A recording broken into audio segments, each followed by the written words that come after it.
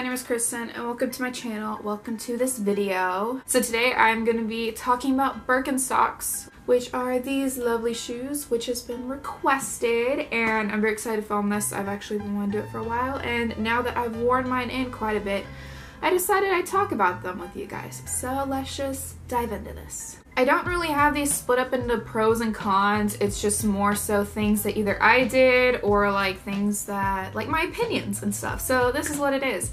So my first thing, I don't know, whatever the first thing is I recommend, if you are not wanting to just go for it, because Birkenstocks are expensive shoes, if you want to, you know, try them out a little bit, they have these kind of knockoffs at Target, which are like $22, which are the same style as the Birkenstocks. They're not exactly the same, you know, the cushioning, the footbed is different.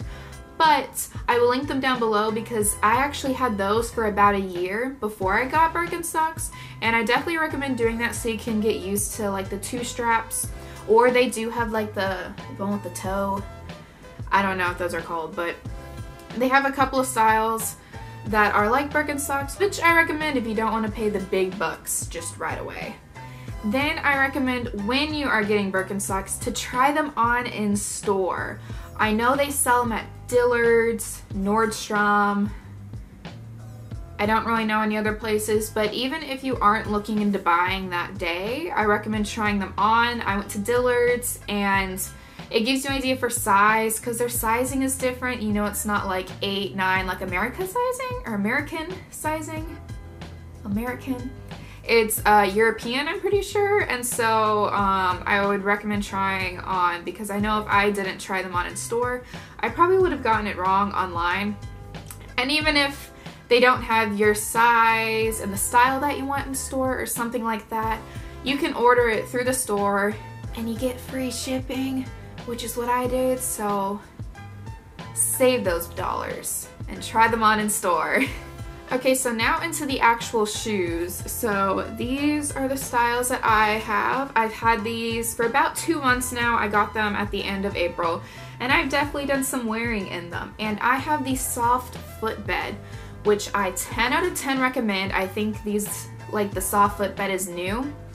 I don't think they come in every style yet, but it's totally worth it. I don't think it's like $1 difference or anything, because the typical, I believe these are the Arizona style, or just Birkenstocks in general, they're very comfortable after you wear them for a while.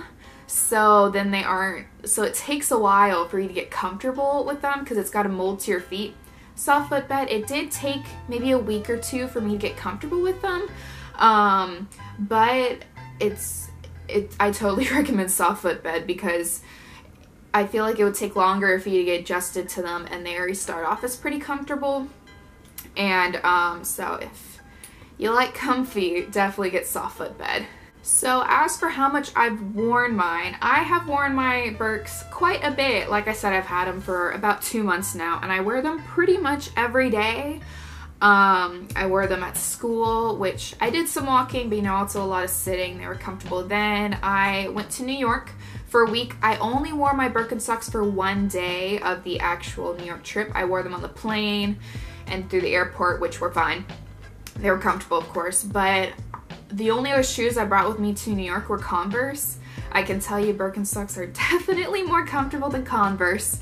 I didn't feel like my feet really hurt at all throughout the day, so that was definitely a benefit. So they are very comfy. I also wore them to my college or my university orientation, and we also did a lot of walking around campus, even though it's not a very big campus, but we did a lot of walking. I think I walked like 4 miles both days, and like my feet never bothered me, except for when like the mosquitoes went after them.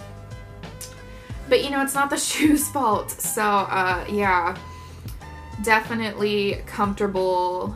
I've worn them every day for about 2 months, so they're definitely, and they're holding up. I mean, like I said, it's only been 2 months, but I'm pretty sure for everyone that I've heard that's had them for a while, like, these babies hold up like a long time. So they got a long lifespan. They might be expensive, but I feel like they are a very good investment in the long run.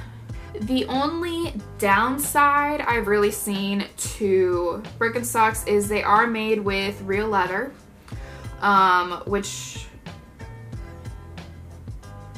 don't really know how I feel about that, but you know, they have a really long lifespan and I felt like they were just better for the long run and stuff like that. Like I said, I mean, it's already kind of molded to my feet. You can see my toe prints.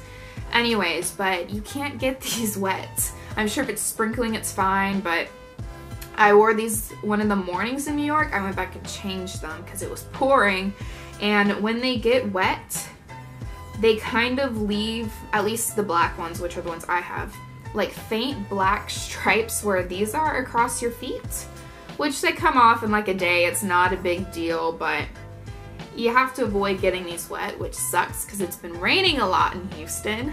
But that is the only downside I've seen to having these shoes, and it's just raining right now. I'm sure we'll get back into like drought season or something.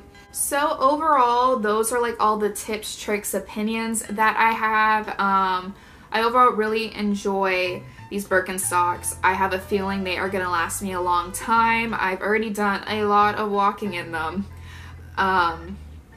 And like I said, they hold up better than Converse, but Converse aren't that supportive in the first place. So I totally recommend these. Obviously, like I said, they are pretty expensive firsthand, but I feel like they're a great investment. You know, if you're just looking for some good shoes that you won't have to replace in, you know, another year or 2 years or so. And I have a feeling I know I'm gonna be wearing these a lot, like on campus and just other times in general, and can't wait to get the better feet mold. And here you can already see my toes are here.